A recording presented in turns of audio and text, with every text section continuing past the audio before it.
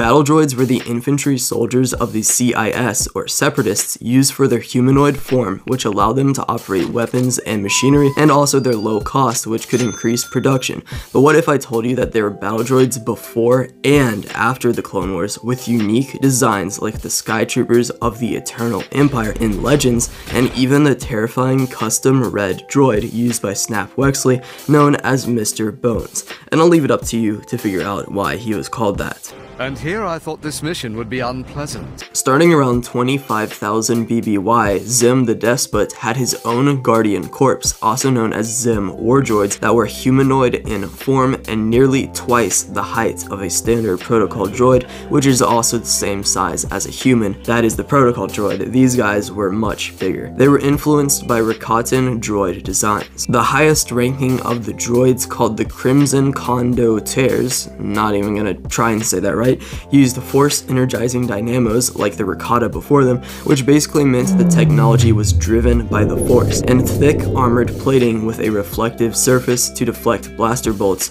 and also reinforced stress points were advantages of these guys. Chemical and energy weapons like ancient heat beams and particle dischargers were built into the arms and hands of the droids, and these ancient droids were very tall and bulky, with the skull emblem of Zim on their chest plates with a box-like head and blocky feet too. Apparently they could be summoned by like horns of some kind, which doesn't really make sense to me, because you'd think if they have the technology to make these complex droids, they could use something better than like a horn. With that said, it is still crazy to me that they could make these kinds of droids all this far back on the timeline. So yeah, I think Star Wars really does have to explore some of the early lore and legend stuff as far as how technology worked back then. However, the reconstituted Sith Empire also had its own army of droids, which it used in its many conquests after the Great Hyperspace War. One of them was the PD-44 droid, aka the DX-2 Dominator droid, which resembled an early version of the Droideka, 3,630 years older to be exact, and this model was stationed on Taral 5 during the Cold War, as well as the Coronet city of Corellia. And when I say the Cold War, no, I'm not talking about that thing with Russia in the 60s and 50s. I'm referring to the one from Star Wars. It appeared in the Old Republic game during a Trooper class mission to Corellia, and it also had one red eye in the center, as well as many pointy legs with red joints, and also two lasers on each arm, again very similar to the destroyer droids of later years. In a cinematic for the game, we can see them waddling around, so I'm not exactly sure whether or not these guys rolled, but I am sure that this is seen in the game at some point if I had to guess. Also, other droids of the Sith Empire include the Mark 7 experimental prototype assassin droid, the NR-02, Darth Scrabus's HK droid, and lastly the M1 4X droid, which was itself armed with blasters, grenades, rockets, and a flamethrower. So is it just me, or does this droid seem like a good guy to hang out with? I mean, he feels like the type of friend you keep around for security, but no one really talks to. The M14X was designed to be loyal and very patriotic, as it would go to any length to destroy the enemies of the Republic that manufactured it. The largest droid was initially made by the Republic, but was briefly used by the Sith Empire, and found its origins when the project was abandoned due to the power core not activating. This droid was 654 pounds and was covered with white plating with red markings and yellow sensors. So obviously it is some sort of Republic droid, even though it is labeled as a Sith Empire droid. I think the thing is that it was just used very briefly by them, but yeah. So I mean, the Sith Empire already had those really cool troopers, but then they have to throw on the bow droids on top of it, so yeah, that seems like a really cool faction the more I learn about it. Next up, the Sky Troopers were a battle droid used by the Eternal Empire and later the Eternal Alliance that were manufactured on the planet Zakul and also on star fortresses, because they replaced most of the Zakul organic military. The standard troopers were fitted with a blaster rifle and rocket boosters on the rear of its torso. Also, they had flamethrowers for burning down obstacles in their paths, or I should say attempting to burn down obstacles in their paths, because as you know with droids, they're not always very reliable. A variant of these rambunctious rapscallions was the heavy skytroopers intended for planetary assaults, like the invasion of Voss. Also the siege troopers, which were more powerful and tall enough to face a walker. So yeah, these kids basically just look like huge mech suits, except they're not suits, they're just droids. And can you even imagine a separatist droid facing off against a walker? Yeah, that's not happening. Oh wait, tri-droids, that's right. I believe the skytroopers were about human-sized with rifles and gray armor with glowing blue sections as well, and were very important around 3600 BBY, so yet again another old head. Dr. Juvard Ilip Agurab reprogrammed the droids at the Overwatch control on Zakul after the Eternal Alliance rose from the Eternal Empire, and these mindless soldiers were sent out over the different planets for expansion of the Alliance. Also, the Skytroopers had helmets that more closely resembled Stormtroopers than other BattleDroid models. They weren't just like some random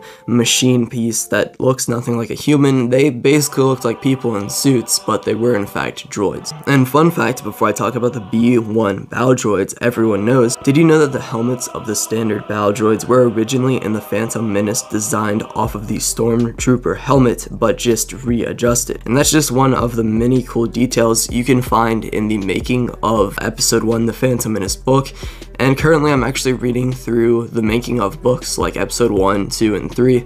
Unfortunately though, I've had like no time from YouTube and stuff this year, so even though I got that, I think at the beginning of January, I'm literally like 100 pages into the first one, and this is like a picture book we're talking about pretty much, so that is pretty sad, but I do really like those books a lot.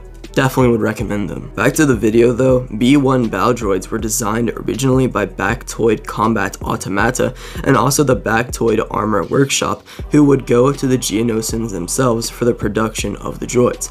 After Darth Sidious funded Poggle the Lesser, millions of droids were manufactured for the Trade Federation among the factories of Geonosis, such as the one destroyed in the Clone Wars, which I believe is also the one that Obi-Wan is looking into, and also the just droid factory scene from Attack of the Clones period, but I'm not exactly sure on that detail. And it's safe to assume that the Geonosians modeled the BattleDroids off of themselves, since they look insanely similar, almost like an organic version. It's almost like that was done on purpose. Yeah, that's right, random person in the comments.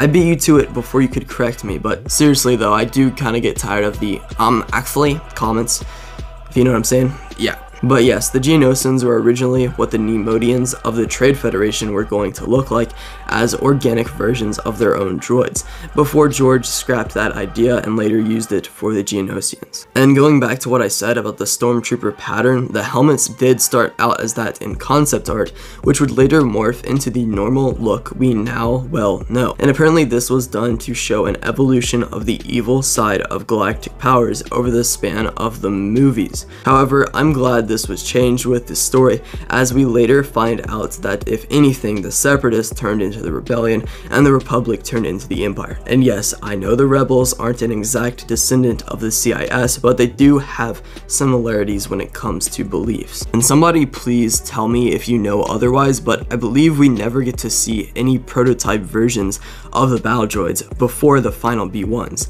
This is kind of disappointing because the only thing I have to now go off of for this video is concept art, which just isn't the same. And I was kind of hoping in the thumbnail to have a, prototype version of the B1 on the left side, but it's fine. In the field, these guys used E5 blaster rifles and wore comlink booster packs. They were also able to operate in space, as we see in the Clone Wars, and they would never surrender, but also treated self-preservation important enough to escape when necessary. And the droids were clumsy and intelligent compared to other troopers.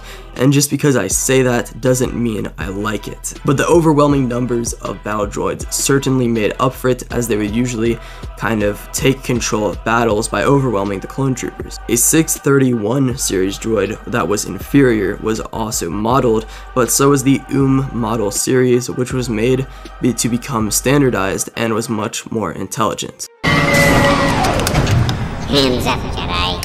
Mr. Bones, or Bones as his abbreviated name like R2 or 3PO, was a highly modified B1 from the canon series Star Wars Aftermath, one that I personally have been reading for the past few months, on book 3 right now, but it was painted red and had a murderous personality put in place by Temmin Wexley, which by the way took me a long time before I found out it's the same guy that's barely in the sequels that no one remembers other than he died in 9, but anyway, Bones always serves as the comic relief to lighten up the mood, as he is funny from the random urges to eliminate all enemies threatening his master. Even if it is a friend or family member of Temmin, he will still be okay with just killing them. Other than that group of droids from Rebels, almost all B1s were shut down by Vader after his killing of the Separatist Council.